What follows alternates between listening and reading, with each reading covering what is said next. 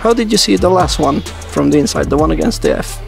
Yeah, I mean, it was a much better game than our last game in Budapest. We really wanted to have a great start because we didn't start so great and our starts haven't been the best, but I think every game we're improving and we're adding in different pieces every single game, and having Dragana and now having Ezzy this game will be really great for our group. Look, we just have to get better every single game. You know, defensively, offensively, our flow. We still need to keep learning to play with each other. But most importantly, defensively, you know, we're going to obviously face a really tough opponent next week in Bourges, and then EuroLeague starts. So, you know, we really need to be switched on defensively and have the right mindset.